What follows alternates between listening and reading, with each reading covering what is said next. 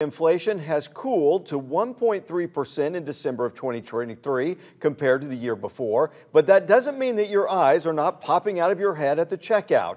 A Wink News consumer reporter Adriana Shepard explains why prices are still up.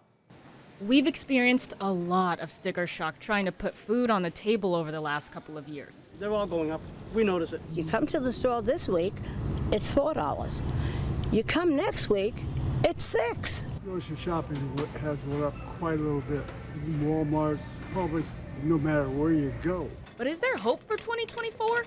FGCU economist Dr. Victor Clark says although inflation isn't at record highs anymore, that doesn't mean prices are coming down. They're still going up, just not as fast. Prices are at an all-time high. Should we get used to these high prices? Yes, these higher prices are the new normal. For more than 2 years now, I've tracked the same 10 grocery items at the same Publix, Walmart, and Target. And Nature's Own butter bread has only gone up.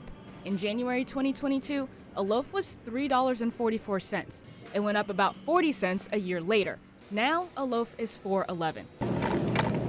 It's a different story for groceries over at Target and Walmart. They look to be coming down.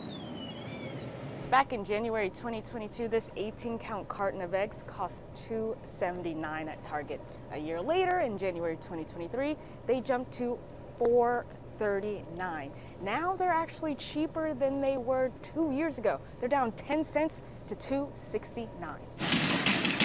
A gallon of milk from Walmart in January 2022 would set you back $3.88. A year later, $3.22. Now a gallon costs $3.16. It's only 6 cents, but at least dairy isn't milking more out of your wallet. Adriana Shepard, Wink News.